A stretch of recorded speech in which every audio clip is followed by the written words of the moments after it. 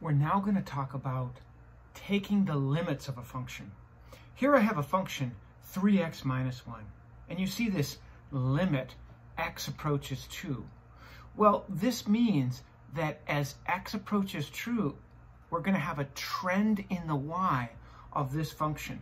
And what I want you to know are that we have 3 different ways we can do this right now. Plan A will always be direct substitution.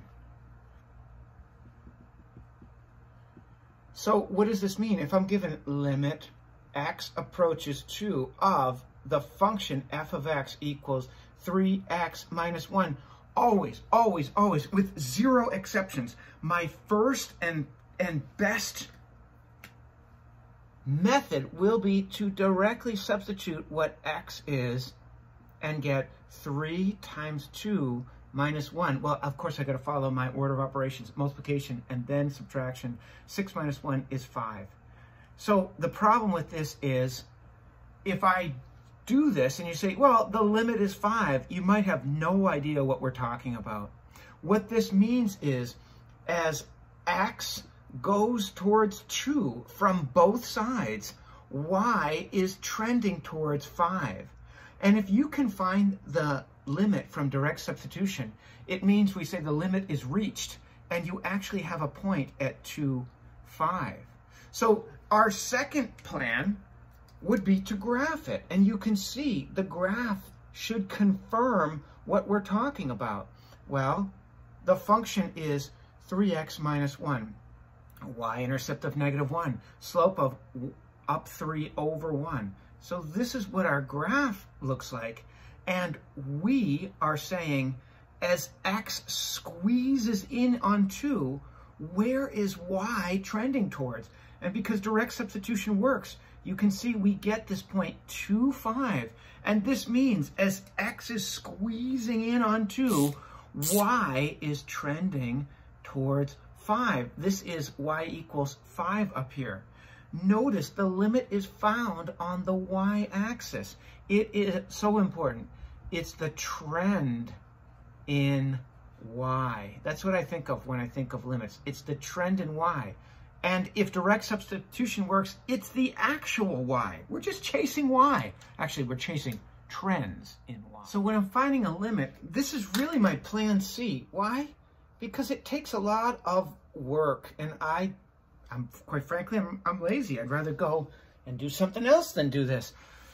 Look what we're doing. We are picking x's that are extreme.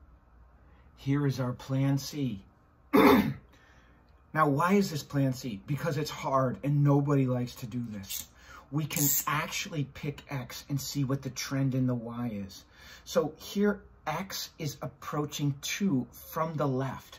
I'm squeezing in on x equals 2 from the left. So we say x approaches 2, but a little less. I'm using a superscript to describe that x is just slightly less than 2.